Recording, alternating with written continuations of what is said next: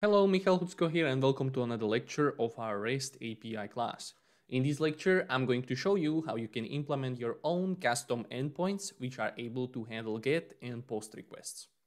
Within this tutorial, we're gonna build or implement an REST API for a school system. Within this school system, we want to keep track of subjects which are being, taught at this school, and then records about students which are attending this school and teachers who are teaching at this school. Within this lesson, I'm going to show you how we can implement an endpoint, which is giving us the list of subjects inside our system.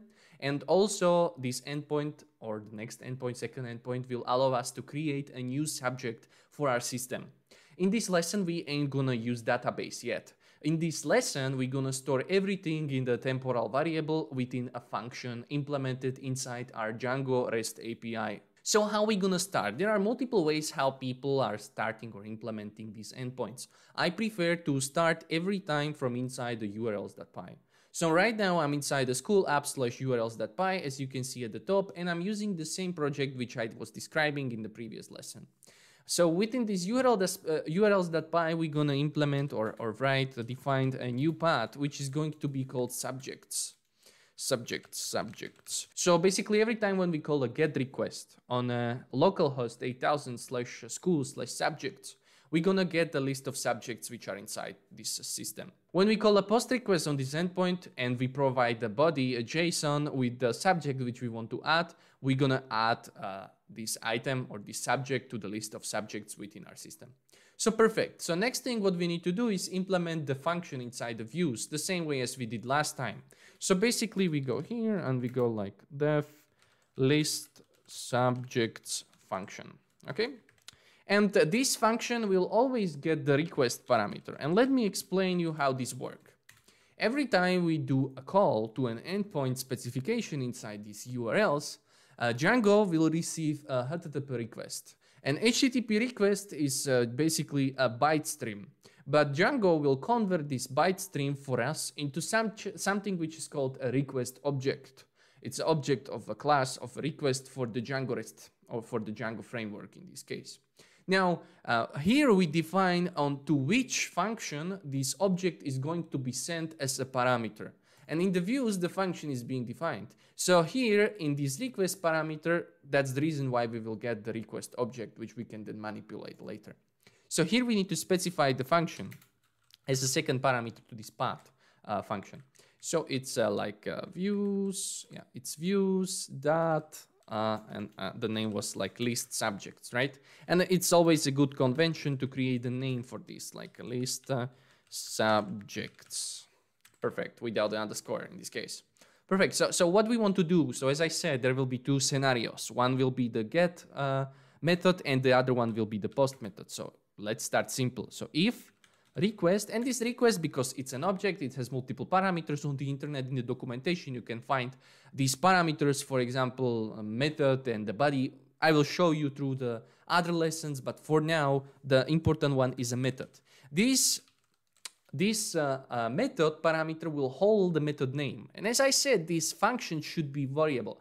It should be able to operate on get method and also on the post method. So first use case is if this is equal to get. So basically if inside this method is a get string, right?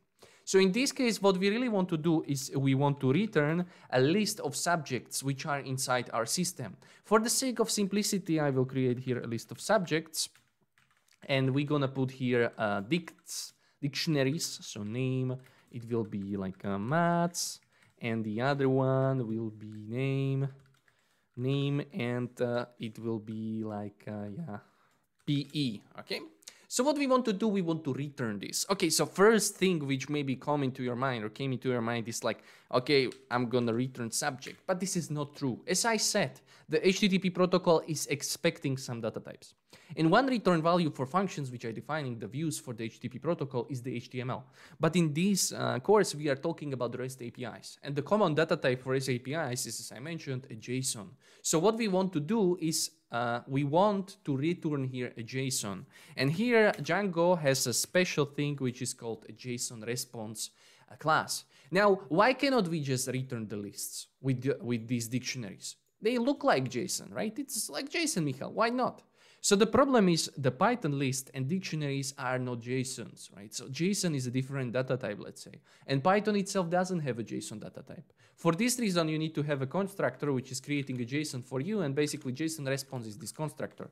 So what you then need to specify here as a first parameter is an object which should be converted to JSON. And because this is a list of basically dictionaries, it's not the dictionary itself. What we need to do here is to specify a safe parameter and set it to false or true, I guess. Yeah, sorry, I think it's true. I set this to true.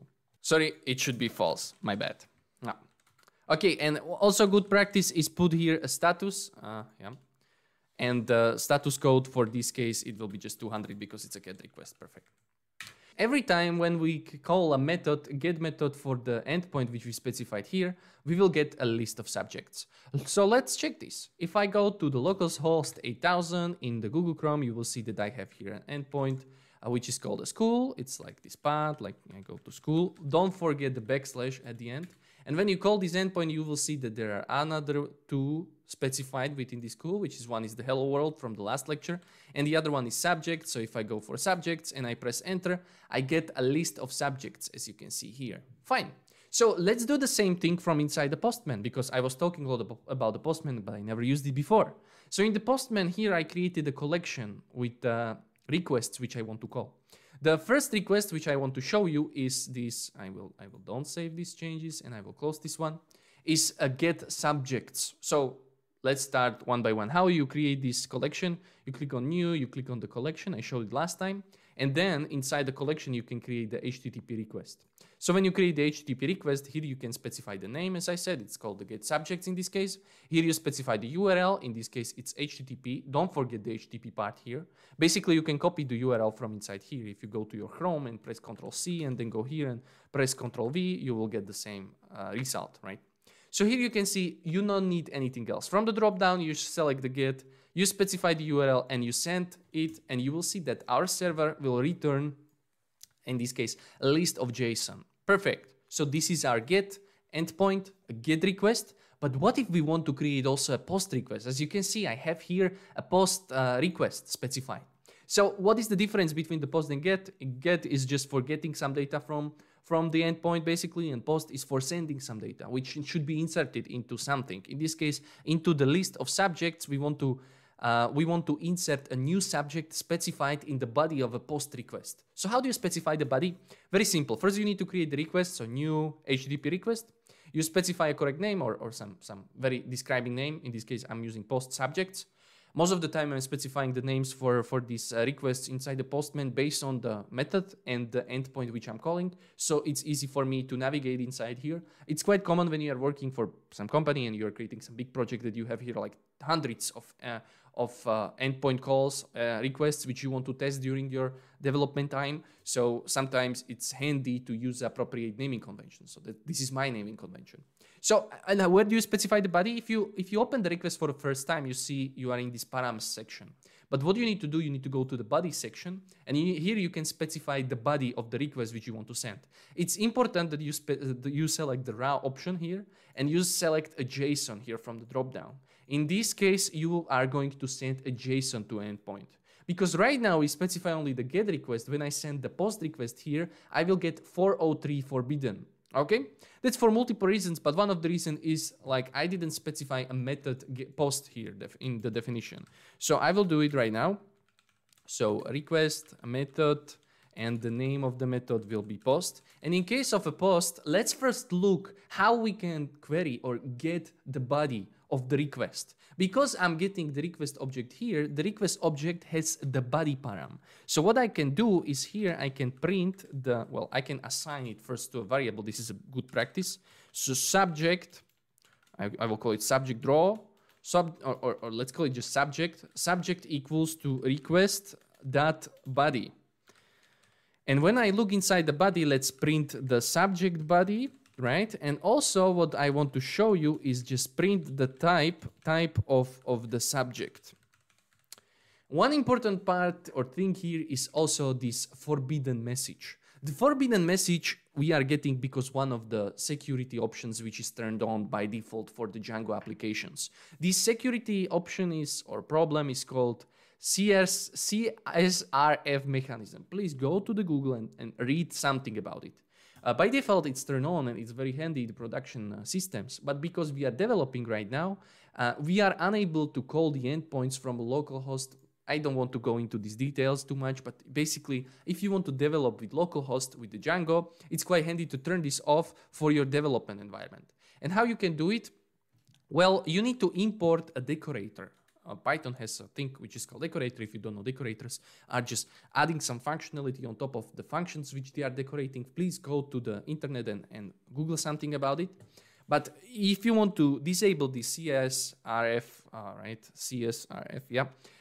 security feature, you need to import this decorator. It's inside the Django views, and then decorator, and then CSRF, and import CSRF exempt. Now, then what you need to do, you need to decorate the function which you want to, turn off the CSRF functionality. And here then, this needs to be double equals, right? And here now, when we go and we send the request to this endpoint now, I hope it will work. So I would like to insert the physics if I send this.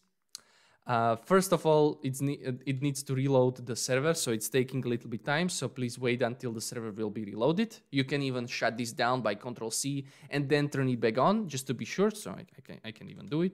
So I press Ctrl-C, and then I put the arrow up, Python manage pyrun server again, just to be sure that the effect has taken place. Sometimes it's just taking time. Yep, and when I go here, and I send physics, you will see that first of all, internal server error because I'm not returning anything. But if I go to the logs, you will see that the message or the value, so this is the first print of the subject, is very strange. Is encapsulated in this B and single quotes. So this, what you see, is a binary stream coming from the HTTP protocol. So why am this showing to you? It's important to take in mind or keep in mind that basically HTTP is nothing else, just a protocol built on top of the wires connecting to computers, right?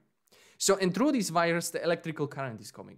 The ones and zeros, and that's the byte stream which the Python is receiving. So if you don't convert this byte stream to some meaningful data type, Python is not able to work with this, right? And basically, you cannot just add this byte stream, or you can, but it will make no sense, to the subjects list or later to the database.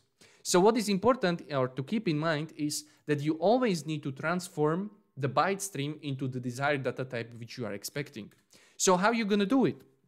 So we will create a subject, let's call it data variable. And here we want to convert this byte stream in the subject variable into some meaningful, let's say, dictionary. And we're going to do it with use of JSON library. And this JSON library, it has a function which is called load string. And it takes the stream, in this case the byte stream, and it converts it into the dictionary. So if I send here the subject and let's print the result back here, if I, instead of subject, I will put here subject data and I press save and I send the request again. Yeah, don't mind this error for now. And I go here into the output of the server. You will see the first output is the same, but the second output, this looks more familiar. This looks like a dictionary, like a JSON. And that's exactly what we wanted to convert or get from the post request. And now what we can do, we can just very simply add this subject data into the subjects here, right? So, and then we can use the post method to add new data into our, database later. So how are we going to do it? Subjects append is the function, and we just send here subject data. Now, the important part of the question is what should be returned after we call the endpoint successfully. In this case, it's quite a good practice that you are returning the object which you are adding to the list, right? Because in general, this can be not just about subjects. It can be about teachers, students later, right? So it's a good practice that at the post request or at the post endpoint or the endpoint where you are calling the post, you are then returning the object which you created. So how are we going to do it? Very simple, by JSON response, right? and I return the subject data. In this case, the safe false parameter don't need to be here because this is a dictionary and that can be just returned by this function. So if I press save and I run this endpoint again, you will see that it returned the physics, right? And if I go back to the get and I get the subjects, in this case, instead of 2, there is the third one, which I just added, okay? Just to show you it's working, if I send the physics again and I go back to subjects and I query this again, there are 2 of them. Now, keep in mind the flaw of this design, right, is that we are storing the subjects inside the memory, inside the RAM memory. And they are only presented if the server is running. If you shut the server down and turn it back on, again, the subject will be just 2 of them. So the data is not persisting somewhere on the disk, on the storage. So in order to overcome this problem, you need to connect, for example, a database to this REST API. And that's something what we will do in the future videos. So the key takeaway from this lecture is HTTP protocol is sending byte streams from the client to the server. And Python itself is just some handy tool which is helping us to organize the data, for example, to storing the data. In order to work with the byte currents or byte streams, you need to convert them in some meaningful data types using some libraries. So in this video, I showed you how you can do these endpoints on your own.